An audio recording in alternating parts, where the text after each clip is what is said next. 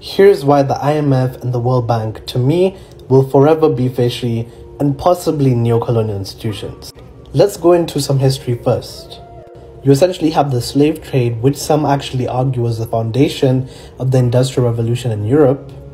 Following that, you have a very intense colonial period where countries are being looted for their raw materials. So there was no focus on industry, save for being able to make railways and to be able to build infrastructure that would promote extractionary colonial goals. So now after all of this, there's clearly these countries that have been looted from and the countries that have looted. So in 1944, when the world came together at the Bretton Woods Conference to discuss the world economy, guess who was not invited? Several colonized African countries. Out of this conference came the IMF and what would later become the World Bank. So Africans were deliberately left out of a conversation that would impact the continent and the world at large.